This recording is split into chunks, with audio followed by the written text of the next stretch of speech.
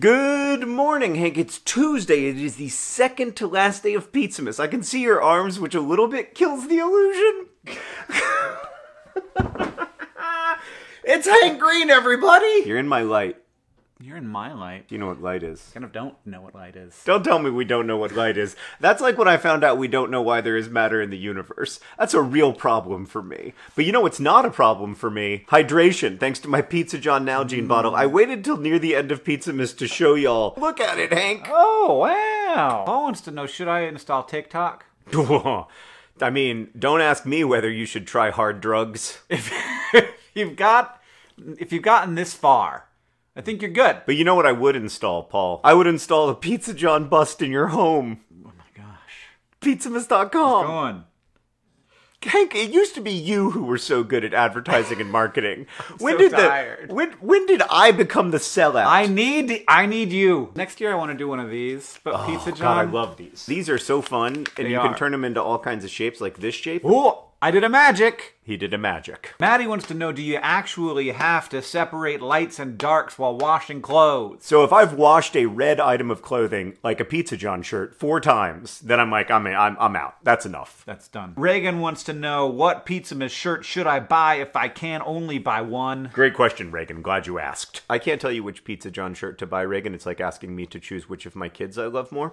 But I can tell you which ones my kids chose.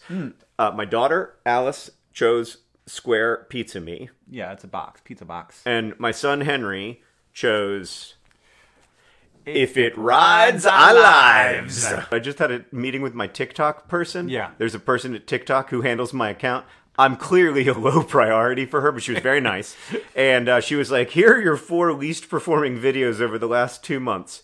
As you can see, your Cars Versus series was not a hit. And I was like, oh, contraire. By the way, I met the person who designed this shirt last night too. Andrew wants to know thoughts on my Pizza John bento. Oh, my God, it's great! Phenomenal. I mean, I've seen a lot of Pizza John pizzas, which are all amazing. But this Pizza John bento might take the pizza.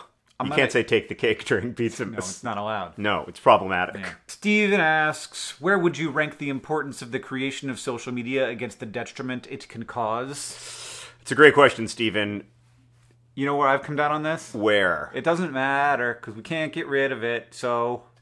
Right. I don't know. If the button was there to turn it off, then I'd need to know the answer to the question. But the button's not there. We can see parallels when we look at the printing press and when we look at the proliferation of newspapers. We created norms and also regulations, like laws, to make those technologies work better for us. And hopefully, by looking at what has happened in the past, we'll be better at doing that more quickly, because we have to do it more quickly because it's changing so much faster. Maureen Johnson wants to know, how do I write a book? Not you, me. Well, I certainly don't know how Maureen should write a book.